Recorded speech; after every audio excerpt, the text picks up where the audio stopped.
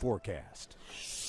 Wrapping up a very nice day across the area. Hello, I'm Storm Team 29 meteorologist Josh Fitzpatrick. It's very nice, especially for January 2nd standards, barely clouded in the sky. Now, this was at daybreak over the Pinnacle Skyline Drive area, showing we had a little bit of snow about 24 hours ago across the Blue Ridge Mountains. You can see that sugar coat there, especially across the western slopes of the Blue Ridge. We may see a similar sight tomorrow night, by the way, across the Blue Ridge. Then we saw lots of sunshine, blue skies, barely a cloud in the sky, and with the clear skies and the dry air, expect a drop in temperature tonight. In that first forecast, it will be a seasonably cold overnight, dropping through the 40s, 30s, 20s, frosty 20s. With the near calm conditions, we will likely have a red sky sunrise tomorrow morning out ahead of our next weak little weather system. As we go into tomorrow, your Wednesday, we'll start off below freezing and end up closer to 50 degrees on towards 2 to 4 p.m., but not quite as sunny as it has been today. Your 4 o'clock numbers are in the 40s to barely 50 degrees, a couple degrees above average for this time of the year.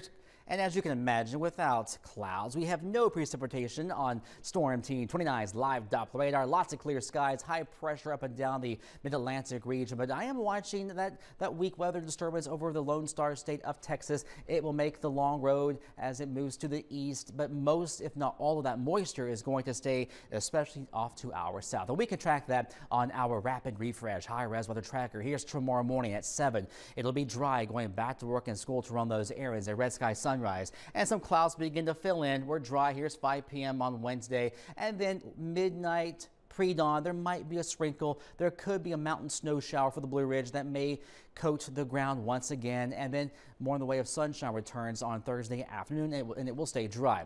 Watching this powerhouse of a storm now moving into California and the Pacific Northwest, this is our next significant weather player. So Friday is dry, but Saturday will not. Saturday is a first alert weather day to give you a heads up on a messy mix of snow, sleet, and a cold rain east of the Blue Ridge, and it may stay a little longer with snow across the Blue Ridge and into the Shenandoah Valley. Snowfall projections are going to be on the low side across central Virginia. If we're able to keep it mostly snowy, we may get a bit more than that. If it changes quicker over to sleet and rain, we'll cut down on those accumulations. But you'll notice east of the Blue Ridge, there's a sharp cutoff between snow and no snow, but the Blue Ridge and the Shenandoah Valley, you're most favored to see some accumulation as we go into the day Saturday. So the bottom line, snow to sleet to rain Saturday across central Virginia could have at least some slushy accumulation, and a mostly snowfall for the valley and the mountains could yield several inches of accumulation. Now, this is only Tuesday,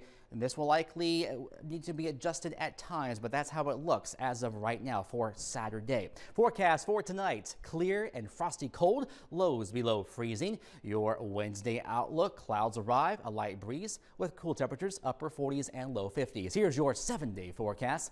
Slight chance for a passing rain or snow shower tomorrow night, in the 40s Thursday, in the 40s on Friday with partly sunny skies, and Saturday is a first alert weather day for a messy mix of snow, sleet, and rain. Stay tuned for details on the amounts and the track, and then drying out Sunday and perhaps some refreezing by next Monday morning.